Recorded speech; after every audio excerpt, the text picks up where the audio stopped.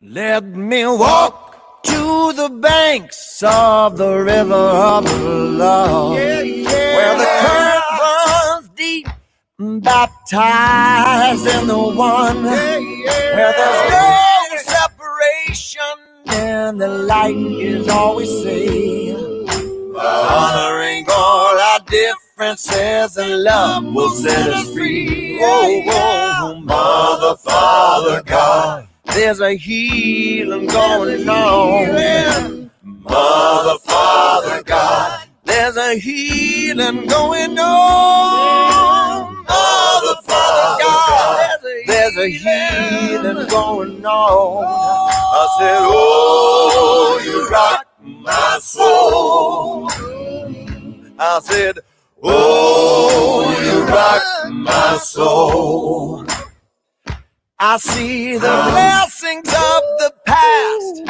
It's time to requalify. Let's not forget, but learn to forgive. God knows we gotta try. It's my responsibility to heal the wounds in me.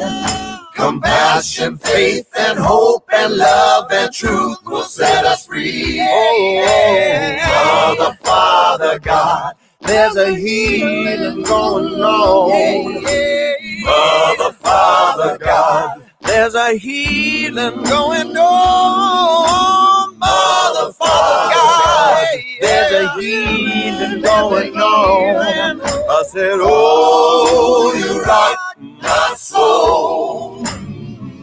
I said, oh, you rock my soul. Oh, Lord, I said, Mother, Father, God, there's a healing going on. Mother, Father, God, there's a healing going on. Mother, Father, God, there's a healing going on. I said, oh, you rock my soul.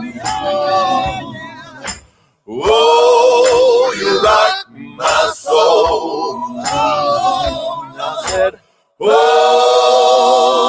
you rock my soul.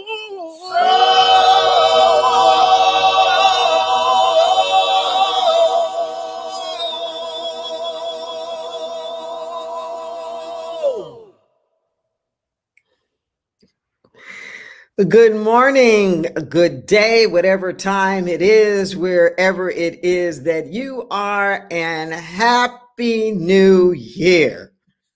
Oh, this is the first Sunday of 2021. Woo!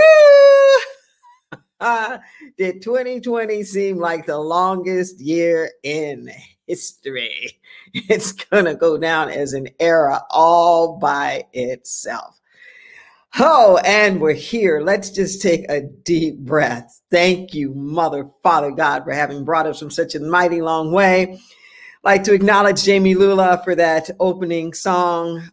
Sometimes we jokingly, I'm his sister from another mister, and he's my brother from another mother, hailing from Los Angeles. We always appreciate his music. Welcome to Inner Light Ministries. Let's just breathe in this new year, huh? Let's just breathe it in. We're starting something new. We began it last week. And in case you haven't heard the word yet, there is a virtual engagement that's going on, even now as I speak.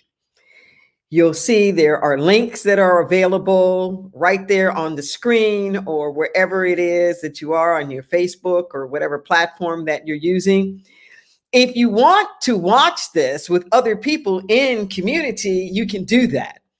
And in about 25 minutes or so, when I complete with the message, we're going to get our praise on. Heather Houston is our musical inspiration.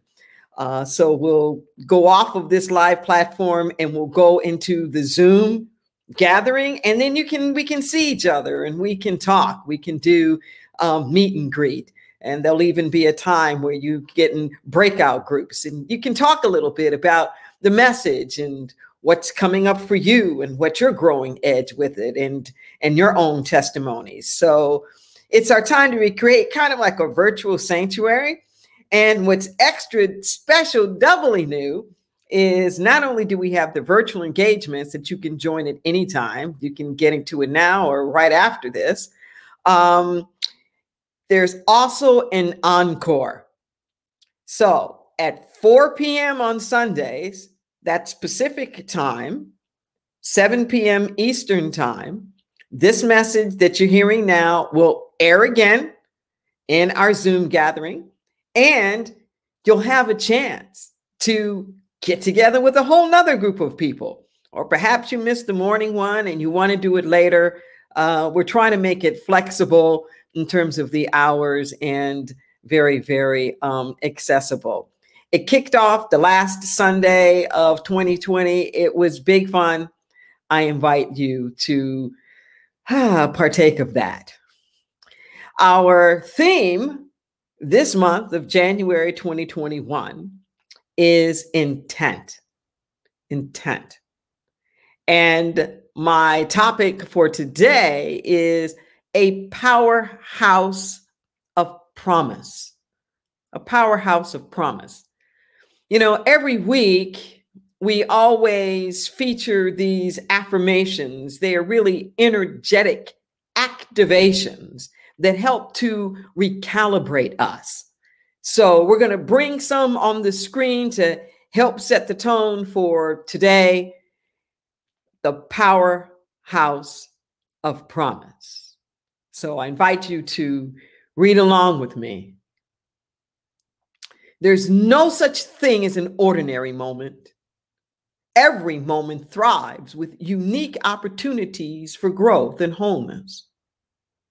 I give myself to embody this extraordinary moment. Every decision is a choice. Every thought a vote. I determine the focus of my attention. I determine the interpretation of the matters at hand. I create my experience by the narrative I choose to replay in my psyche. I open wide to all the healing, revealing, and transformation that awaits me every day. No more collusion with judgment, lack, or playing small. I am a powerhouse of promise, potential, and possibility.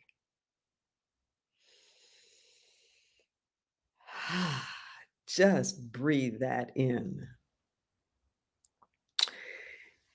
You know, at this time of the year, the beginning of the year, so many of us are setting goals. We're making New Year's resolutions, all kind of promises about things that we want to do or we don't want to do. But intent is not a goal. Intent is not some external thing out there that you try to create or try to make happen. In fact, your intent arrives before you do. Intent is an inside job. Intent is a place of integration. Intent is that place where we bring it all together, where we bring into alignment our thoughts, our emotions,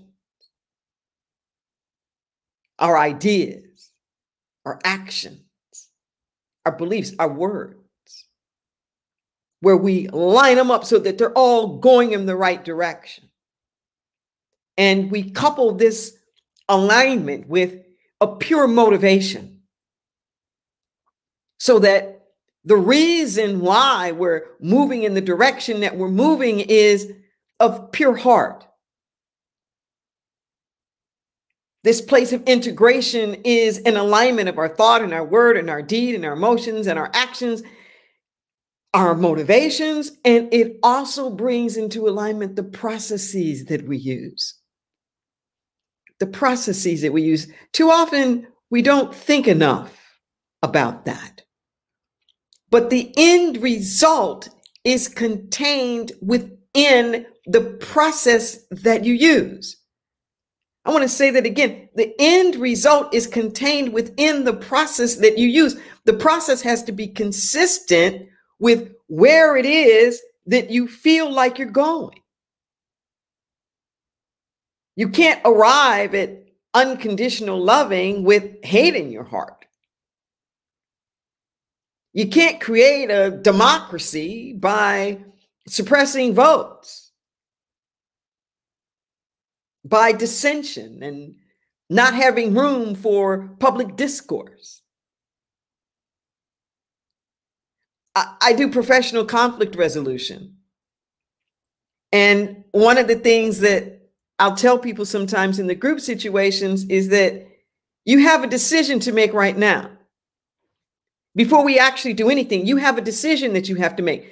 Do you want a relationship with this person or this group of people or not? Do you want to work with them or not? That's a decision that you have to make up front. Because if you kill them in the process of it, then they're not there in the back end to have the relationship with. Our intent is a place of integration. It's an internal job. Sometimes we think of it as the difference between doing and being.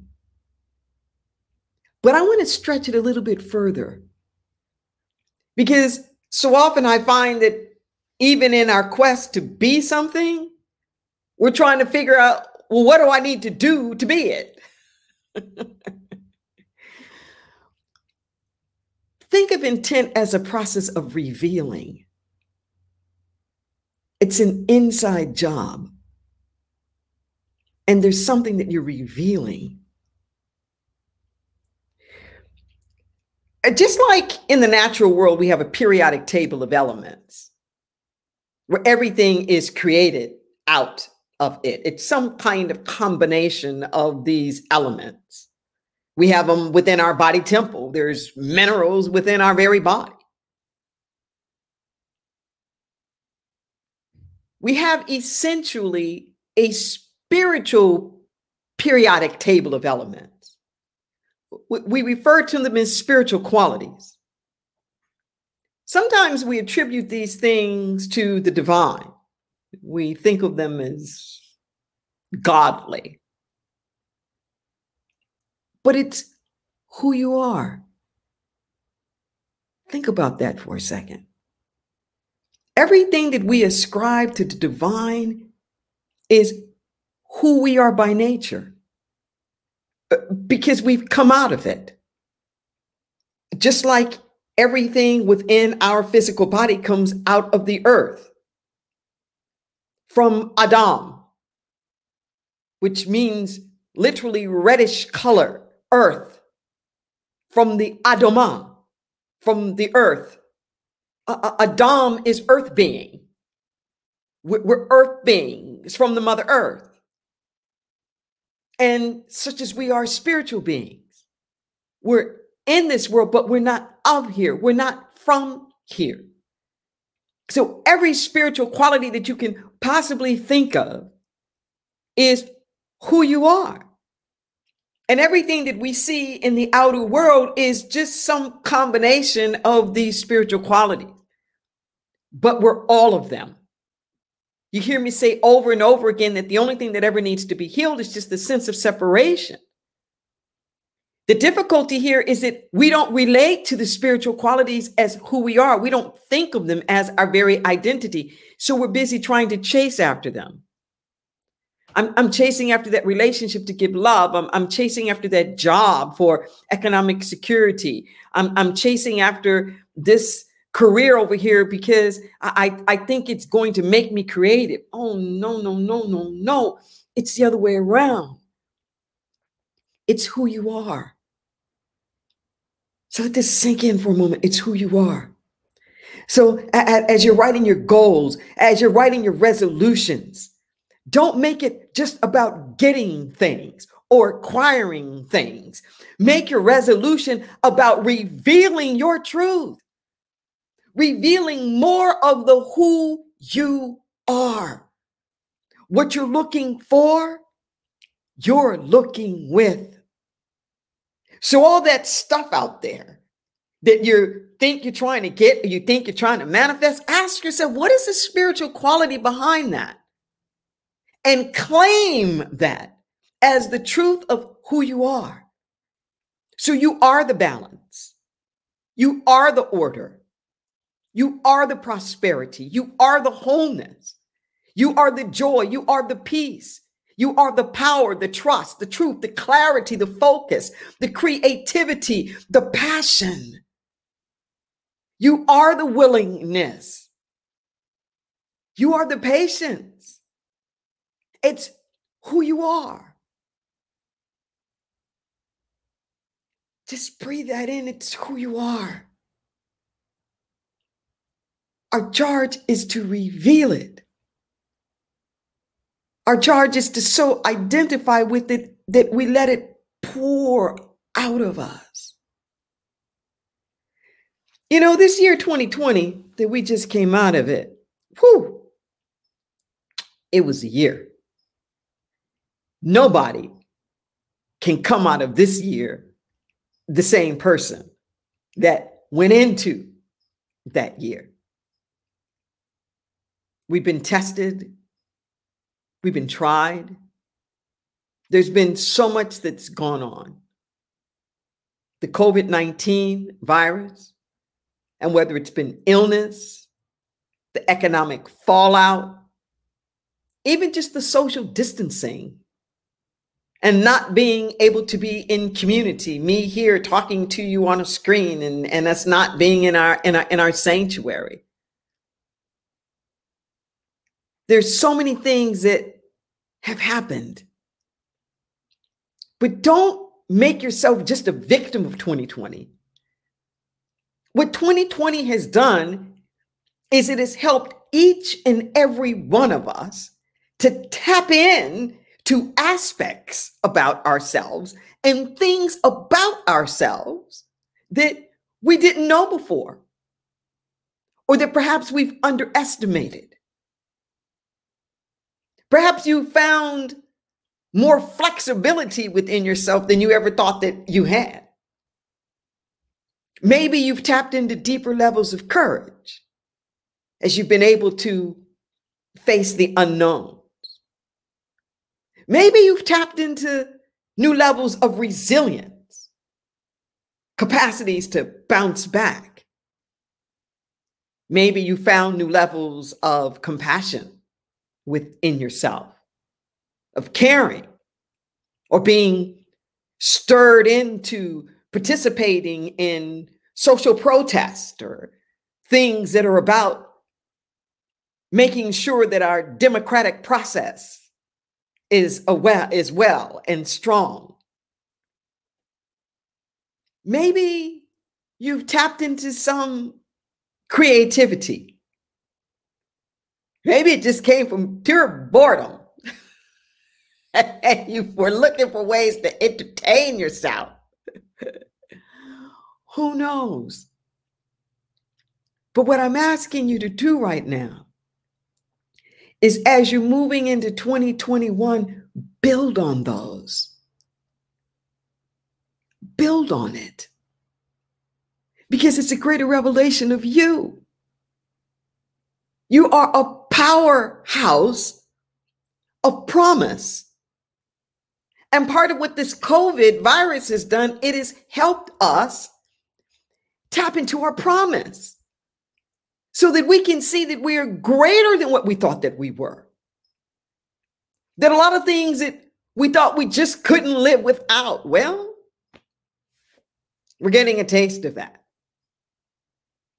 Ways where we couldn't find new ways of doing things because it just had to be this way, because this is the way we were accustomed to doing it. Well, guess what? There are new things that are awaiting. So imagine now, if we didn't see ourselves as a victim of 2020, or we didn't see ourselves as a victim of COVID. Imagine for a moment if we thought, you know what? In spite of all appearances and in spite of everything that's going on, all things are working together for my good. Who am I becoming here? What am I seeing? As we move forward into 2021, as this unusual time in history demands that we show up in ways that we haven't shown up before, it's calling on us to be more. It's calling on us to stretch and to grow. No more comfort in the comfort zone. And what I can tell you, particularly with the social political times that are ahead of us, all over the world, and especially right here in the United States, especially like this month in January, as we inaugurate a new administration into the White House and the Electoral College finally gets sealed and all the other various things that are going on, it's going to require us to show up a little bit stronger, a little bit wiser, a little bit more determined, a little bit more ready, a little more grace, a little bit more ease, a little bit more love, a little bit more collegiality in our hearts. What I know for certain is that times like this bring things out in us. Sometimes it's things that we knew, but just kind of tucked away. Sometimes it's things that we're shocked about. What I know for certain is that our being here is no accident. And each and every one of us is here for such a time as this. That phrase is something that I use often, but I want to give you the context of that to help you see what I mean when I say that we are a powerhouse of promise. That phrase actually comes from Hebrew scripture, from the book of Esther. Esther was a very beautiful woman, and her uncle Mordecai put her up to be one of the people that might be chosen to be a bride of the king. And she, in fact, was chosen. However, she was hiding the fact that she was Jewish. She was in the closet about being a Jew. Well, let's just say some stuff was about to go down that wasn't looking so good for the Jewish people. And Mordecai goes to Esther and begs her to come out of the closet, to let her husband, the king, know that she was Jewish, to wield the influence and the privilege that she had from that amount of close access. And he says to her, perhaps you are here in this position now with this kind of access for such a time as this. And so it is for each and every one of us. There are gifts that we've been sitting on. We've been closeted. We haven't always been telling the truth about who we are. Most of us are squelching our authenticity a little bit because we're afraid that well, we're not quite sure how we're going to be seen, or we're not going to be sure if we're going to be rejected. Well, let me tell you something about the closet that I am intimately familiar with. We say that we're in the closet because of what we think other people's reaction to us is going to be, because we're afraid of their rejection. We're closeted because we're afraid of our own rejection. Listen to what I'm saying. It isn't that we're closeted because we think other people aren't going to appreciate the fullness of who we are. We're not appreciating the fullness of who we are. We're sitting on it. And I'm asking you now to, whatever that is within you, whatever that's been calling you. I tell people COVID has shattered all of my plans. But you know what? My dreams are starting to come true. My dreams are starting to come true. Even now in this format, reaching so many more people than we would have reached if we had just still been in the sanctuary. I don't know what your gifts are. I don't know what your talents are. But if you make your intent about revealing those, if you make your intent about letting you out, then I promise you what you will unleash will be so much more and greater than whatever stuff you think you're chasing after to bring into your life. You are a powerhouse of promise. There are things that you have discovered about yourself. Build on those. Use those. I'm so tickled. A former in-law of mine lost her job she really loved due to COVID. And you know what she's doing now? She's baking bread.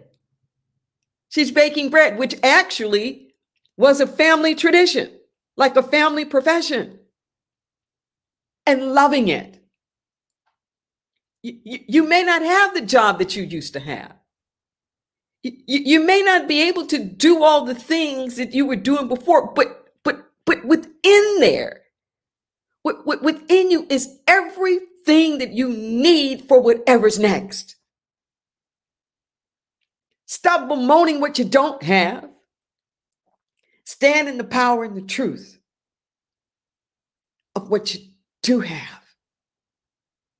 This is what I'm inviting you into.